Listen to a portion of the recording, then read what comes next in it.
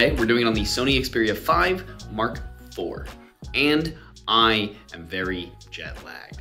I'm in Berlin right now, and I spent 24 hours in New York City coming back from another trip, which was Sony Kando. And now we're here, and I'm very tired.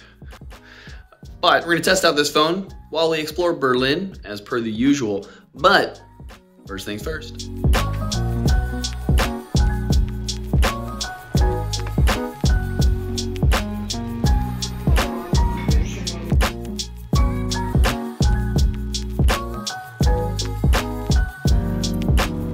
Coffee, check. Now the reason I'm in Berlin is because of IFA. Now it stands for something in German that I will butcher if I try to pronounce, but it roughly means the Berlin Radio Show, and it's been going on since 1924. Einstein was even at the opening in 1930. Now it's now a general tech show, not just radios, of course, and it's Europe's largest tech show, apparently. Now it always reminded me a bit of CES, which is the Consumer Electronics Show in Vegas. Now, personally, I'd rather be in Berlin for a show than Vegas. And this spot where we are now is called 19 grams. And it's called 19 grams because that's how much ground coffee is in a double espresso in Australia. And it's a lovely, obviously Australian coffee shop here in Alexanderplatz, which is the neighborhood that we're staying at for IFA. And this location even roasts the coffee for all of their other locations in Berlin. It just smells good in here. And while we're here though, let's chat a bit about the Sony Xperia 5 Mark IV. And firstly, the styling, it just feels good. I've always liked Sony Xperia phones because they have this like squared off design, they have this matte texture on the back. Plus there's something about that 21:9 aspect ratio that the screen has.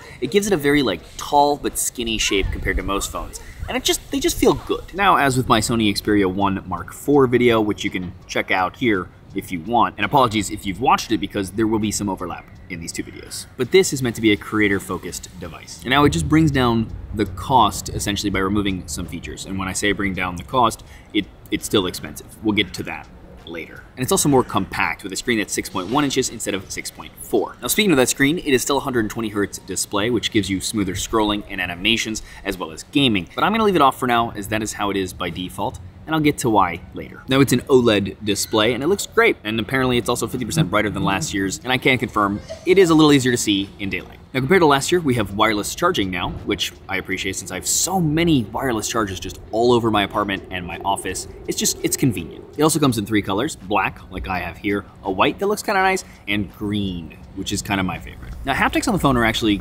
particularly good. Typing feels good, for example. The vibrations are just well tuned. They feel good. It feels like, you know, it's meant to mimic like you're tapping something physical, and it does a good job of that. Now we have a 5,000 milliamp battery instead of a 4,500 one, which we'll test out throughout this video, and a newer Qualcomm Snapdragon Gen 1 chipset over the Snapdragon 888 from last year. Now besides all that, and a couple of camera changes that we'll talk about later, we basically have the same phone from last year. We still have the micro SD card slot, an IP65-68 rating, so down to 1.5 meters underwater for 30 minutes. We have the same RAM and storage configs, stereo speakers, a side-mounted fingerprint sensor. We still have a 3.5mm headphone jack, which is more important on this phone because of that creator focus emphasis. We'll get to that later though. And finally, it runs a pretty stripped down stock version of Android, which I appreciate. There's no fluff, there's no bloatware, nothing like that.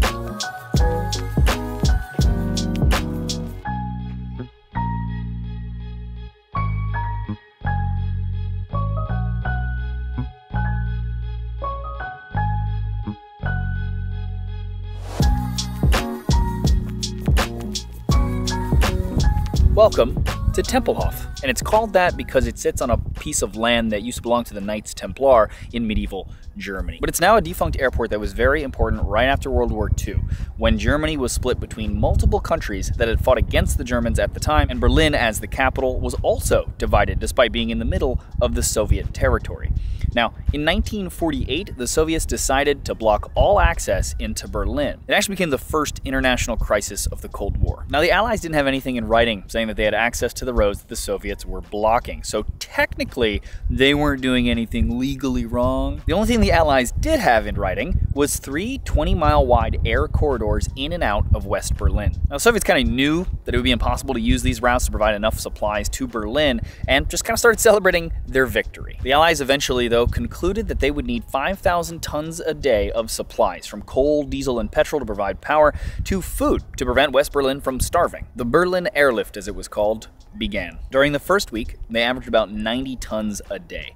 By the second week, it reached 1,000. Planes were taking off from this airport every 4 minutes. And after 2 months, and with the help and moral support of West Berliners, the efforts of multiple allied nations, including the US, Britain, Canada, Australia, South Africa, New Zealand, and others, they managed to fly 1,500 flights a day out of Tempelhof, carrying more than 4,500 tons of cargo, which was enough to keep West Berlin supplied. 5 months later, they got it to 5,000 tons a day. Eventually, the Soviets stopped the blockade, and this year-long operation would start a bond between the German people and the Allies that would play a huge role going forward with post-war Germany. Now, this statue here represents the 3 air corridors and has the names of 39 British and 31 American pilots who died during the operation. Okay, let's talk about that creator phone concept with the Xperia 5 Mark IV by starting with the cameras. Now, we get the Xperia 1 IV's newer ultra-wide and main camera, and they perform basically the same. I am sad though to see the removal of the dual focal length telephoto from the Xperia 5 Mark III, which also had a larger sensor in favor of a smaller fixed one at 2.5 times telephoto on this model, instead of the 2.9 times and 4.4 times of the Mark III. That dual telephoto was something I praised them for before because of how clever that tech is, and then even more so with the Xperia 1 Mark IV being able to reach all of the ranges in between instead of just the 2. Now, it could basically move the lens inside like a normal zoom camera lens compared to the locked 2 states of the 5 Mark III. So this just kind of feels like a step backwards for the Xperia 5, especially when it costs the same. Now, we do have a new 12 megapixel 1 by 2.9 inch sensor instead of the 8 megapixel for the front-facing camera. Again, it's the same sensor as the Xperia 1 Mark IV, and that does allow for 4K video recording now, and better load light. We also inherit the 120 frames per second on all of the rear lenses, which is great because you can then slow that down to up to 5 times slow-mo in editing without having to decide if you want slow-mo as you're shooting. We also have real-time eye and face autofocus and tracking on all of the lenses, 20 FPS with autofocus and auto exposure on all of the rear lenses with HDR, object tracking, and eye autofocus for video now as well. And we also have wider dynamic range video, which combines frames to make for better dynamic range, but at the cost of losing stabilization. Basically, we have everything the Xperia 1 Mark IV had here. Now, honestly though, I wish Sony would just push the camera hardware even more. Let's try and do one larger sensor with no others and go from 0.6 times to 5 times using that same telephoto zooming technology that they have in the 1 Mark IV. Or let's give it an APS-C sensor, right? Let's get weird. And look, I know that that's not reasonable, but that's where I want to see them aiming and aspiring to, even if it's unattainable. Especially now that they've shown that they can be innovative with the camera hardware with these zoom lenses. More of that, at least. Also, Sony makes most of the sensors in most phones, so why not use just the best hardware that they make in their phones? That giant 1-inch sensor everyone was excited about from the Xiaomi 12S Ultra, Sony makes that. Why is that not in an Xperia? Why not push the hardware to make up for the software limitations that they have? At some point, that sheer hardware play will make the images and video better, even if the computational photography is not necessarily as good as the other guys. Now, for that 3.5mm headphone jack, you can actually plug in an external mic, either a shotgun mic or a wireless one, like this one. Now, you can use that audio directly in the footage from the phone, which of course sounds better than the internal mics. And sure, you can do this on other phones with a 3.5mm to Lightning or USB-C cable, but it's nice to be able to use the same gear that I would use for my Alpha camera without needing anything else. That's where we're going next.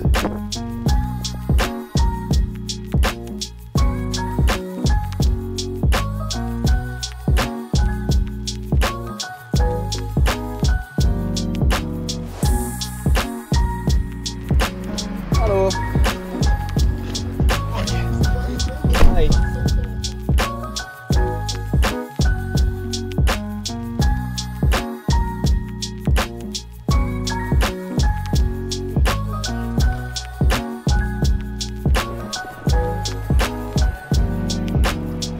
What up, buddy?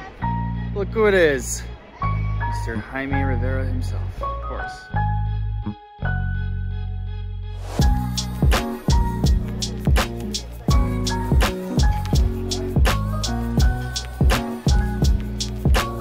This is the Fernsehturm Berlin, aka the Berlin TV Tower. It's 368 meters tall and is the tallest structure in Germany to this day, and the third tallest in the EU. Now, it's called the Television Tower because it was built in 1969 after taking 4 years to make, to replace the haphazard broadcast towers throughout the city to provide a centrally located tower to provide radio station signal and, obviously, television station transmissions. It's visible from almost every part of the city. And there's also a restaurant here that rotates so that your view changes as you eat. You do have to pay for a reservation to get the seat and then pay for dinner. And if we're honest, it's definitely not amazing food and a bit of a tourist trap. But hey, being able to see all of Berlin from your table is kind of cool. And well, we have to have a drink in the Fernsehturm regardless, thanks to a tradition that seems to have been started by our friend. In case you guys don't know, Jaime Rivera from Pocket Now. Is this the most romantic dinner you've ever been on? Jesus Christ, dude.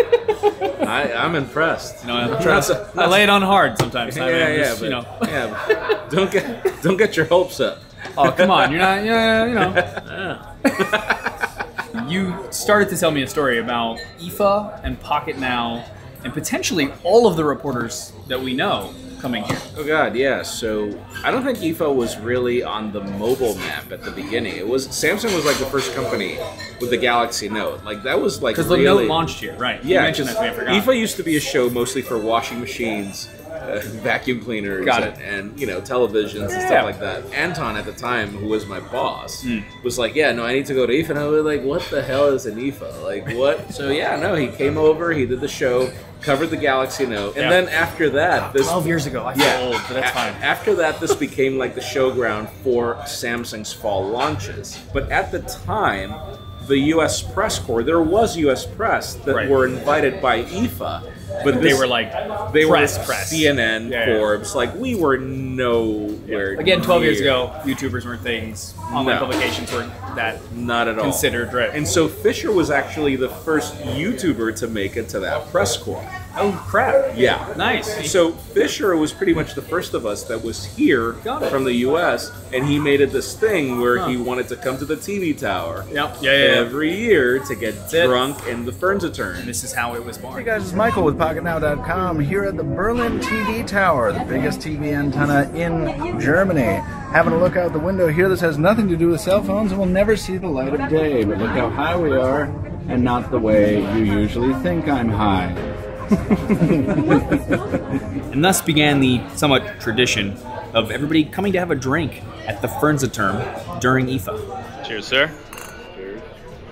Okay, let's talk about the unique software that Sony has added to their Xperia phones meant for content creators. Okay, so firstly we have the Photo Pro app, and that's the new camera app basically, and it's a relief that they combined the basic camera app that they used to have into the Photo Pro one with just a basic mode inside now. The app is easy to use and feels like a normal camera app when you're in basic mode, which is great and makes shooting photos and videos quickly a lot easier. You can though use a virtual scroll wheel meant to mimic the one on the Sony Alpha cameras to get to more manual options like shutter priority or even full manual. And from there, you can easily change all the settings you want with on-screen controls that again, mimic the Alpha series cameras. It's definitely the best manual controls on a phone that I've seen while still giving you basic mode if you don't want to bother. Now besides that, things start to get a bit more complicated with the software. So you can take videos in that Photo Pro app quickly and easily, like you'd expect, or you can use Video Pro or Cinema Pro. Now, I can already confirm that videos taken in the Photo Pro app are in the same format and look the same as the Video Pro app, which is good. So that means that you can use Photo Pro for video quickly, since it is the app that opens when you hit the shutter button or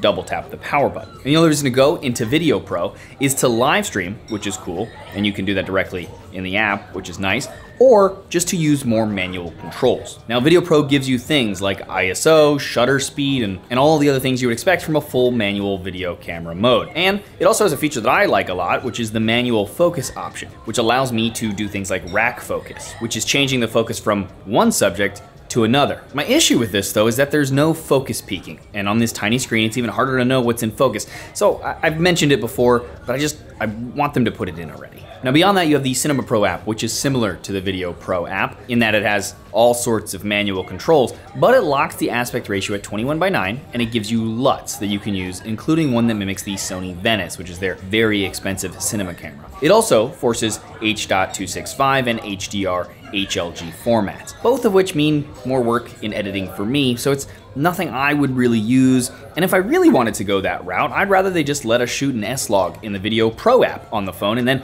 I can color grade that with a LUT, because there's a ton of them online for S-Log, and make it look however I wanted. And then I could also crop it to 21:9 if I felt like it, without having to be forced into an aspect or a look and use a whole nother app. Now the relatively new app that we have in here is the Music Pro app, which apparently lets you record yourself singing with a guitar, for example, and it can send that up to Sony's servers and then separate the two tracks, one for vocals and one for the guitar. But what I want to use it for is voiceovers in these videos, as it supposedly can remove echo and background noise as well, using that same Sony server round trip. Here's what that sounds like in my echoey hotel room, for example. Now Sony also mentions that you can use HDMI out from the phone to connect it to a Sony camera and it becomes a monitor. But for most content creators that would need that, they're not gonna wanna plug in a cable when they can see the framing and control the camera remotely enough in the Imaging Edge app that will do that wirelessly on any phone. The one feature that this phone can do in conjunction with your Sony camera, or any camera or HDMI source for that matter, is it can be used as a video capture card for live streaming. So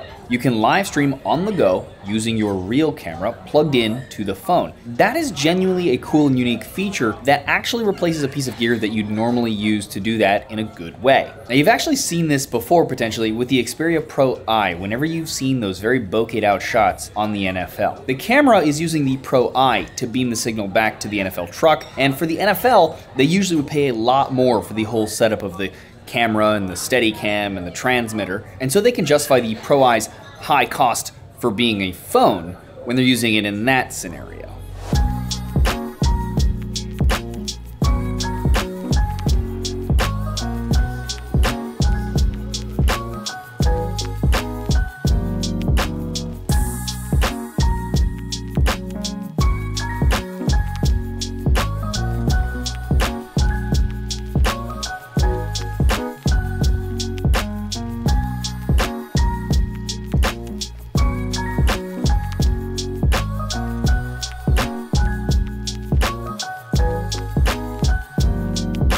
Okay, calling it a night. Now, firstly, the phone's battery died when we were at the Fernseturm. So here is my screen on time and my usage for anyone who's curious about that from today. Now, again, keep in mind this is a real world test and I used the camera way more than a normal day, but here is another day that was a more normal day, and my screen on time and my usage for that as well, so you have something to compare it to. Now, overall, battery life-wise, I will say it's probably better than the Xperia 5 Mark III, but it still kind of feels meh to me. It just feels like as soon as you start using those cameras, all of a sudden the battery starts to drain pretty quickly, like more so than other devices do. And maybe that has something to do with the fact that the phone overheats whenever you use the camera for any decent amount of time. It's actually kind of annoying, but I don't know. And I've said this before, I feel like Xperia is getting closer and closer to being that thing I want it to be. But for now, I feel like I'm excited to see how Xperia evolves. Now, if you haven't checked it out already, I did a video on the Sony Xperia 1 Mark IV, and I explored a place called Industry City in Brooklyn, New York. I'll leave a link below if you want to check that out, and I dive a little more into all of the Xperia stuff in that video as well. But there you go.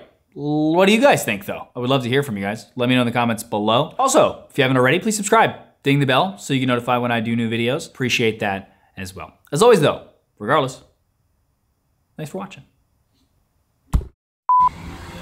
Car. Bottles? Someone's just throwing bottle around. Train. Every country, doesn't matter. There's the train again. At least they're small trains here. It's like a quick pew. Goes by a lot faster than, say, the ones in, I don't know, New York. Ah, but then another one comes the other way. So, there goes that. All right, this, shut up, bird. The Sony Xperia 5 Mark IV train, which you can check out. Car, but we'll get to that later. Train. They're short, but they're often, I'm learning, European ambulances. always sounds strange to me. Europeans, do you feel that way when you come to the States? Hear that? European ambulance. Very different. Train again. Train. And a couple of camera... Nope. Truck. Van, really. Or Renault. Don't have those in the States. And finally it runs... Bird. Bird, bird, bird. Bird is the word. And finally it runs... He's like waiting. He's just watching me from his tree. I can see him. He's just, every time I talk. And then a train. One of these days I'm gonna film a video in like the desert. Just where there's no sound. Just for fun. It's a girl roller skating to loud music. She looks like she's having fun, if we're honest.